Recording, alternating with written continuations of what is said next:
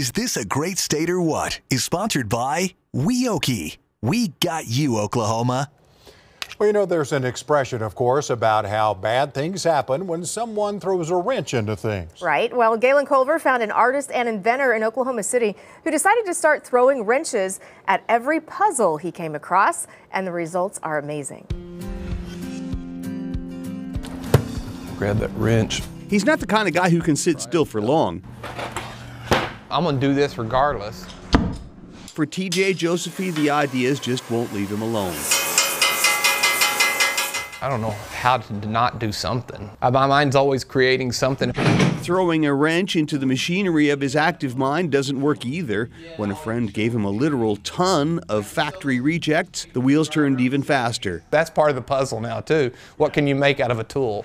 TJ thought they made great shop hooks and door handles. He made candle holders, turtles, lots of dogs, even a doggy gate. That's my life really, to be honest with you.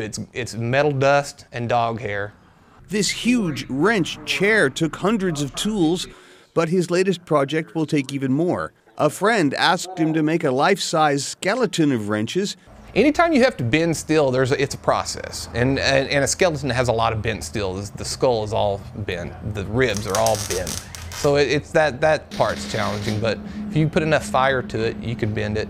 I get excited about this stuff. This isn't the first time we visited with TJ either. Back in 2014, he was poking around the family farm near Granfield. That and a bunch of rust. To make furniture out of stuff like combine teeth and hay rakes. I built this stuff for myself because I had a house and it was empty. The creative mind tends to wander, but the industrious mind wants to build. His house is full of stuff he thought up, a chair made of basketball hoops, and an invention he's confident will fund his retirement, a crafter's trailer that folds out so he doesn't have to reach in. Literally, you'll stand here, you'll hold the controller in your hand, you'll push a button and it'll open. TJ Josephy's always liked a good puzzle, and finding a solution that only someone like him could reach. Like this hand, I built this hand. Lefty-loosey, righty-tight, somehow it all comes together, eventually.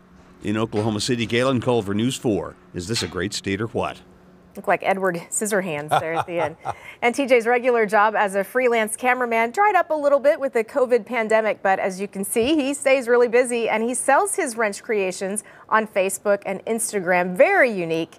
He just received his first patent for his crafty cart trailer as well. How about that? Oh, I love that chair. That basketball chair or the wrench chair? The wrench chair. And the pterodactyl, that was cool. Very cool.